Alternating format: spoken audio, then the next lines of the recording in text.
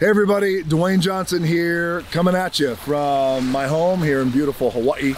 I want to first say thank you guys so much for supporting all of my projects and rocking with me throughout the years. And speaking of rock, thank you for supporting Young Rock, which my castmates will be discussing with Akeem today for IGN Fan Fest. Now I understand there were a few fan questions that came in, hundreds actually, but I'd like to take the time to answer just one.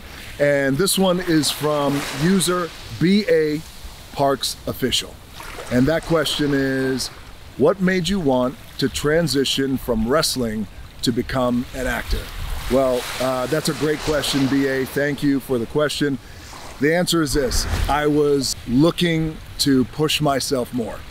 And what I mean by that, in the world of pro wrestling, which I love, it's in my DNA, it's deep in my blood, my bones, because I grew up in wrestling. As a matter of fact, we're here on the island of Hawaii, where my grandfather, the legendary High Chief Peter Maivia, my grandmother Leah Maivia, they ran a local wrestling promotion here for years. So I grew up in the world of wrestling, traveled all around the world with my family. I love wrestling, and I was so fortunate and lucky in the world of pro wrestling to become Flex Kavana, then Rocky Maivia, then The Rock, then the People's Champion, the most electrifying man in all of entertainment.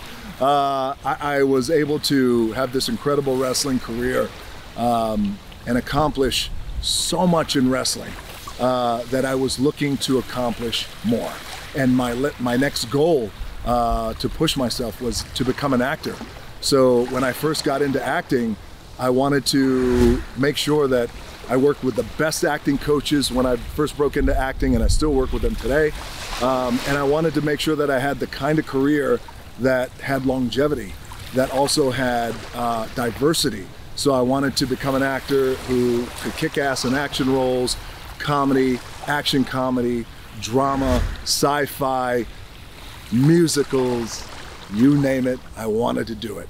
And since then, again, I've been really lucky and fortunate as an actor to not only work in so many different genres, but also been so lucky to have been part of incredibly big franchises that have entertained and moved families all around the world. So it all comes down really to growth.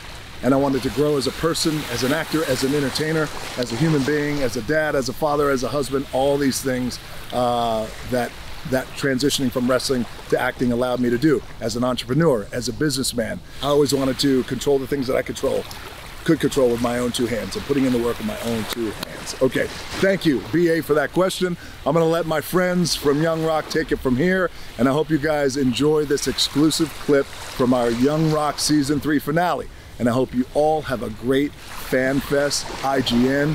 Get the tequila, get the Terramana, and get up. They'll just beat that. See you guys. How you doing, brother? How you feeling after SNL? It was a rush, right? Unreal. Is it true that you and I are the only wrestlers to host the show? Yes, sir. Pretty exclusive club. Hey, what y'all doing in here? Just got the Mount Rushmore wrestling in your kitchen. I know, right? Look at us.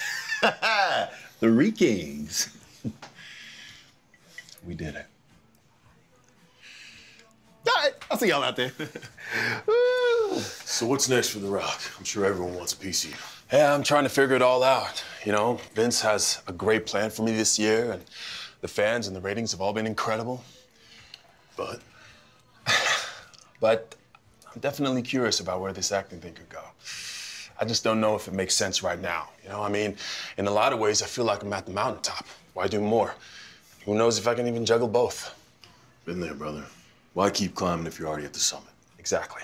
Anytime I feel like I've reached my ceiling, I just think, what if that ceiling is just a floor to something else?